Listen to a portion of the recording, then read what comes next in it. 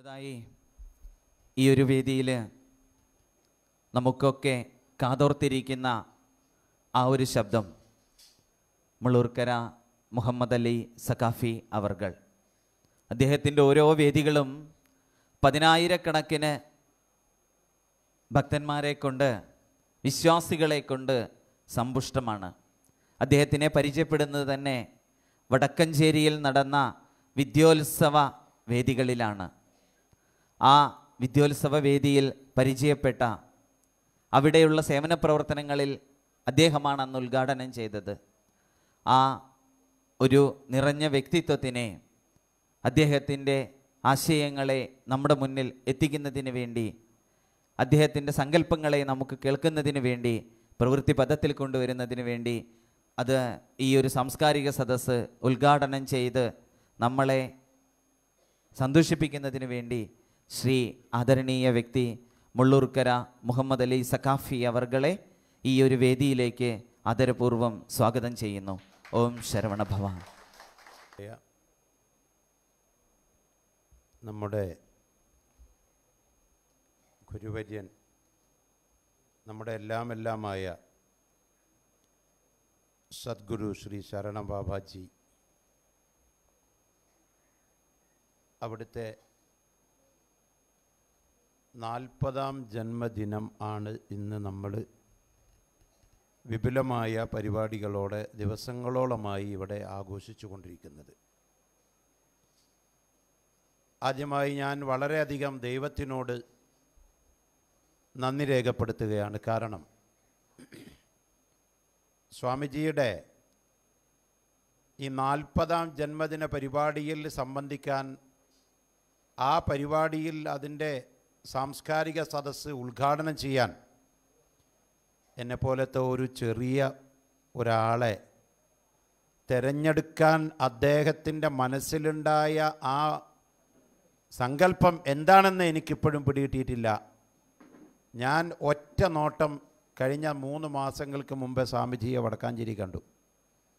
വടക്കാഞ്ചേരി കണ്ടപ്പോൾ ഞാൻ സ്വാമിജിയോട് പറഞ്ഞു, എനിക്ക് സ്വാമിജിയുടെ ആശ്രമത്തിലൊന്ന് വരണം. ഞാൻ വളരെ കാര്യമായിട്ട് പറഞ്ഞത്. ആ മുഖത്ത് നോക്കിയപ്പോൾ എനിക്ക് നിഷ്കളങ്കത ഊറുന്ന ആ പുഞ്ചിരിയും ആ മുഖവും, മുഖമാണല്ലോ മനുഷ്യൻ്റെ മനസ്സ്, അതാണല്ലോ ആ മുഖത്തേക്ക് നോക്കി അറിയാം ഏറെക്കുറെ മനസ്സെന്താണെന്നുള്ളത്. സ്വാമിജിയെ കണ്ടപ്പോൾ എനിക്ക് തോന്നി സ്വാമിജിയെ അടുക്കണമെന്ന്. ഞാനിന്നിവിടെ വന്നു. ഇവിടെ ആശ്രമത്തിലുള്ള ഒട്ടുമിക്ക സ്ഥലങ്ങളൊക്കെ എന്നെ ഇങ്ങോട്ട് കൊണ്ടുവന്ന സുഹൃത്ത്, എൻ്റെ പ്രിയപ്പെട്ട സുഹൃത്ത് വടക്കാഞ്ചേരിയിലുള്ള അഡ്വക്കേറ്റ് മായദാസ് അവർകളാണ്. അദ്ദേഹം ഉണ്ട്, അതുപോലെ കൃഷ്ണകുമാർ, അത് വേണ്ടപ്പെട്ടവരൊക്കെ ഉണ്ട്. കൊണ്ടുപോയിട്ട് എല്ലാ സ്ഥലങ്ങളും എനിക്ക് കാണിച്ചു തന്നു. ഞാനതെല്ലാം വളരെ ആവേശത്തോടെയും വളരെ അത്ഭുതത്തോടെയും ജിജ്ഞാസയോടുകൂടെയും അത് കണ്ട് ലാസ്റ്റ് എന്നെ സ്വാമിജിയെ കാണാൻ സ്വാമിജി ഇരിക്കുന്ന ആ വീട്ടിലേക്ക് കൊണ്ടുപോയി. അവിടെ ഇരുന്ന ഉടനെ തന്നെ സ്വാമിജി എന്നോടൊരു ചോദ്യം ചോദിച്ചു. ഈ വിശ്വാസത്തിനും നമ്മൾ തമ്മിലുള്ള ഈ സംഗമത്തിനൊക്കെ വളരെയധികം പാരമ്പര്യവും വളരെയധികം അർത്ഥമുണ്ട് എന്ന് പറഞ്ഞു. അതെനിക്കും സ്വാമിജിക്കും മാത്രം മനസ്സിലായ ഒരു കാര്യമാണ്. അതിപ്പോൾ ഞാനിവിടെ പറയാൻ ആഗ്രഹിക്കുകയാണ്. എനിക്കും സ്വാമിജിക്കും. കാരണം എന്താണെന്നറിയോ? എന്നെ എൻ്റെ അമ്മ പ്രസവിച്ചിട്ട് 5 വയസ്സുള്ള സമയത്ത് എന്നെ വളർത്താൻ കൊണ്ടുപോയി ഏൽപ്പിച്ചു കൊടുത്തത് മുള്ളൂർക്കരയിലെ കുറുമ്പൂർ അയ്യപ്പൻ എന്ന് പറഞ്ഞ ഒരാളുടെ വീട്ടിലാണ്. 5 വയസ്സ് മുതൽ 12 വയസ്സ് വരെ അയ്യപ്പൻ്റെ വീട്ടിൽ വളർന്ന സഖാഫിയാണ് ഞാൻ. എന്നെ എടുത്തു വളർത്തിയത് തങ്കമ്മ ചേച്ചിയും കാർത്തു ചേച്ചിയും ജാനകി ചേച്ചിയുമാണ് എനിക്ക് ചോറ് വാരി തന്നിരുന്നത്. അവരെന്ത് ജപിച്ചിട്ടാണ്, എന്ത് ചൊല്ലിയിട്ടാണ് എനിക്ക് ഭക്ഷണം തന്നതെന്ന് അവർക്ക് എനിക്കും അറിയുള്ളൂ. എന്തായാലും ആ ഒരു അംശം എൻ്റെ ഹൃദയത്തിലും ശരീരത്തിലുണ്ട് എന്ന് ഞാൻ എപ്പോഴും ചിന്തിക്കാറുണ്ട്, സ്മരിക്കാറുമുണ്ട്, അവർക്കൊക്കെ വേണ്ടി പ്രാർത്ഥിക്കാറുമുണ്ട്.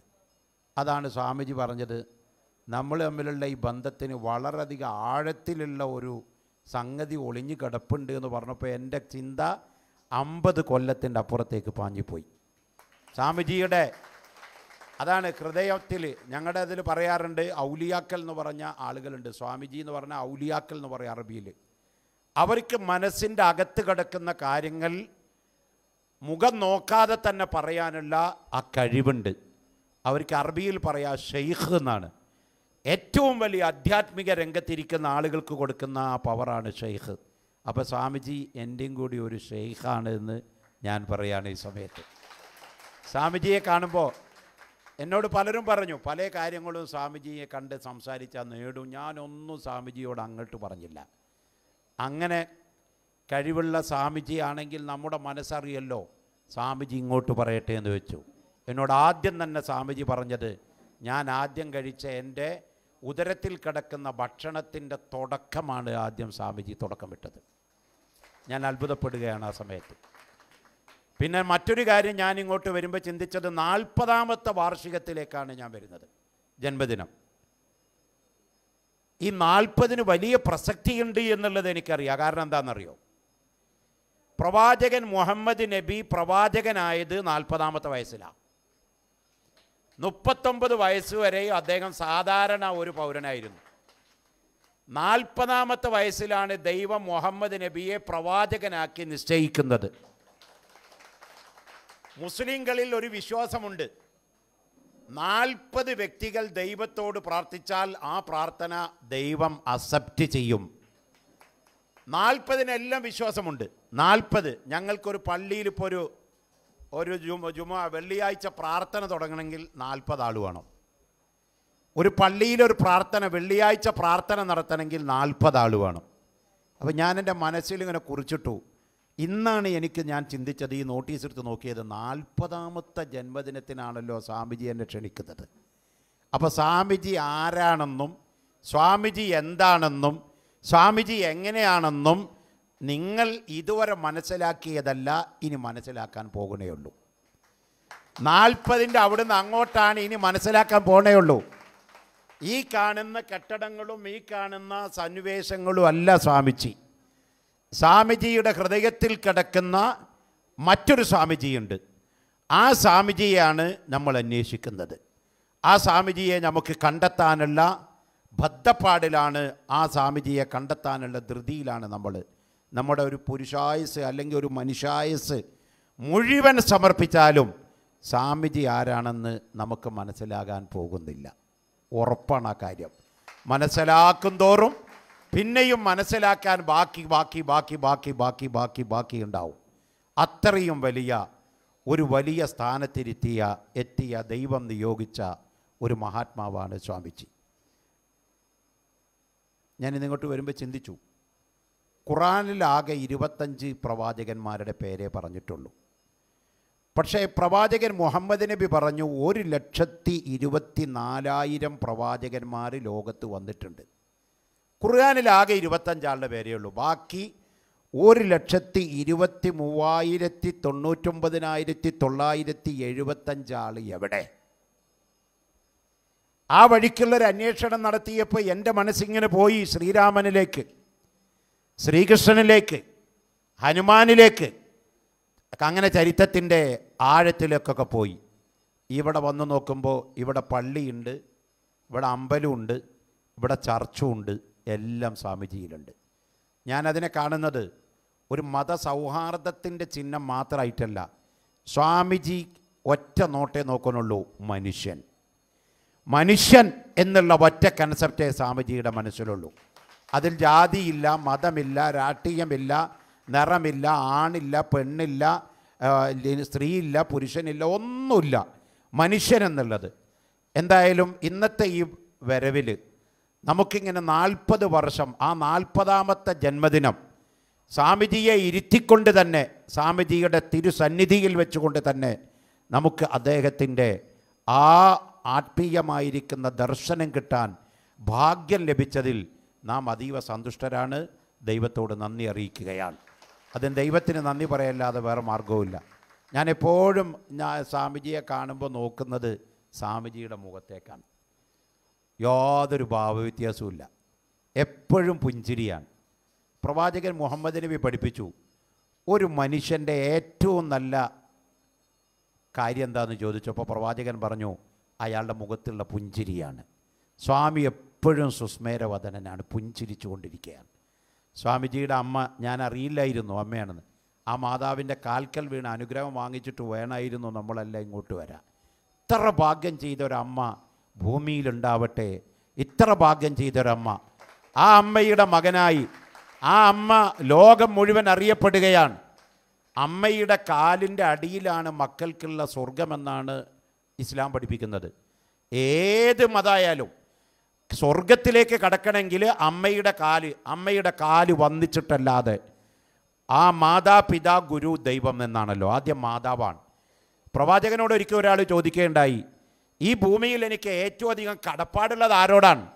പ്രവാചകൻ മറുപടി പറഞ്ഞത് നിൻ്റെ അമ്മയോടാണ്. രണ്ടാമത് അയാൾ ചോദിച്ചു, പിന്നെ ആരോടാണ്? അപ്പോഴും പ്രവാചകൻ പറഞ്ഞു നിൻ്റെ അമ്മയോടാണ്.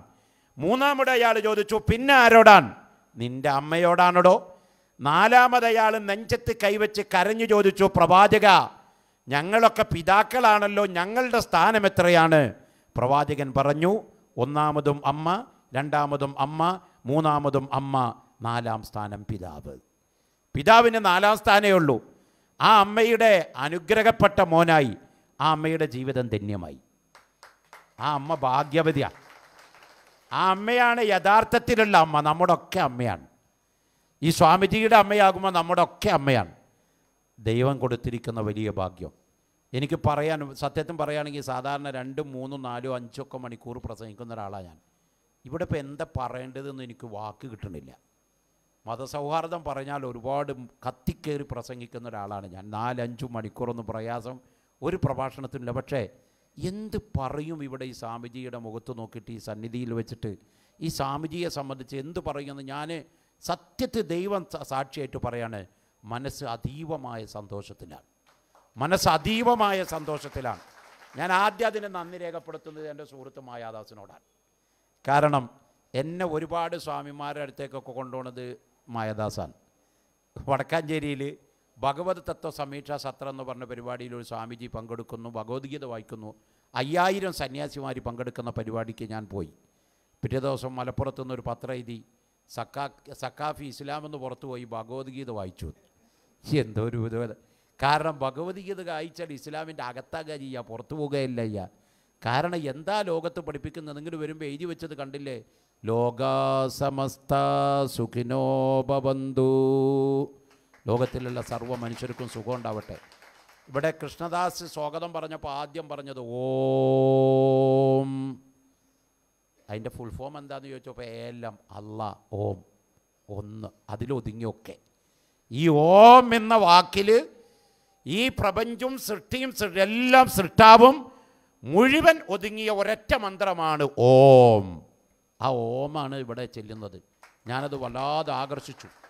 ഇവിടെ ചെല്ലുന്ന മന്ത്രങ്ങളൊക്കെ എനിക്ക് വളരെ ഇഷ്ടപ്പെട്ടു. അതിൻ്റെ അർത്ഥമൊന്നും എനിക്കറിയില്ല, കാരണം സംസ്കൃതത്തിൽ ഞാൻ പണ്ഡിതനല്ലാത്തത് കൊണ്ട് അർത്ഥമൊന്നും അറിയില്ല. പക്ഷേ ആ മന്ത്രങ്ങളൊക്കെ ഹഠാത് ആകർഷിച്ചു. മനസ്സിനൊരു സമാധാനം. ഇങ്ങോട്ട് കയറി വരുന്നത് വരെ ഒരുപാട് ടെൻഷനുകൾ ഉണ്ടായിരുന്നു. ഈ ഉമ്മറത്തേക്ക് കാലെടുത്ത് വെച്ചത് മുതൽ ആ ടെൻഷനൊക്കെ പോയി. മനസ്സ് വേറൊരു ലോകത്തെത്തി. നമ്മളൊക്കെ വേറൊരു ലോകത്താണ്. നമ്മുടെയൊക്കെ മനസ്സിൽ ഒരുപാട് പ്രയാസം ഉണ്ടാവും. വീടില്ലാത്തവരുണ്ടാവും, ജോലിയില്ലാത്തവരുണ്ടാവും, മക്കളില്ലാത്തവരുണ്ടാകും, വേദനിക്കുന്ന രോഗങ്ങളുള്ളവരുണ്ടാകും, പരാതിയുടെ ഒരുപാട് കെട്ടുഭാണ്ഡങ്ങൾ അഴിച്ചു വെക്കാനുള്ളവരുണ്ടാവും. പക്ഷേ സ്വാമിജിയുടെ തിരുസന്നിധിയിൽ വന്നാൽ ആ തിരുമുഖത്ത് നോക്കുമ്പോൾ നമുക്ക് സന്തോഷം കിട്ടുന്നു, നമുക്ക് സമാധാനം കിട്ടുന്നു. അത് തന്നെയാണ് ദൈവത്തിൻ്റെ സന്നിധി, അത് തന്നെയാണ് സമാധാനത്തിൻ്റെ സന്നിധി. തീർച്ചയായിട്ടും സ്വാമിക്ക് ദൈവം ഒരുപാട് കാലം നമുക്ക് നേതൃത്വം നൽകാനുള്ള ദീർഘായുസ്സ് നൽകട്ടെ എന്ന് പ്രാർത്ഥിക്കുകയാണ്.